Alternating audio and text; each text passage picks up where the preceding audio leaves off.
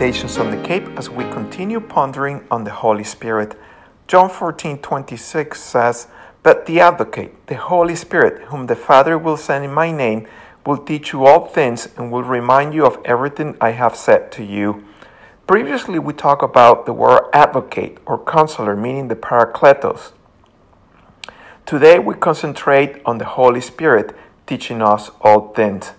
When you buy a sophisticated piece of equipment, you need to read the instructions and learn how to use it effectively. Then consider this. According to 2 Peter chapter 1, God has equipped us with everything we need for godliness and life. Yet we do not know how to use everything that we have been equipped with. Then the Holy Spirit comes and instructs us on the how to employ what we have been given. Number 1, gifts, to edify others and ourselves in the faith. Fruit, for all people to feed and to receive the divine seed.